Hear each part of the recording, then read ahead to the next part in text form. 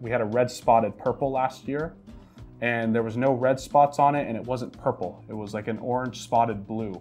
And so I kind of jokingly referred to it as that.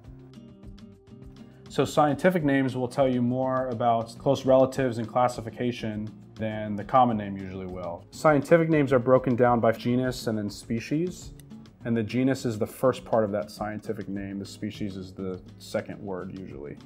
Caligomemnon, Caligo urolocus, same genus, different species. Think of it like a family tree, if you will. If they have the same genus, then they're very closely related.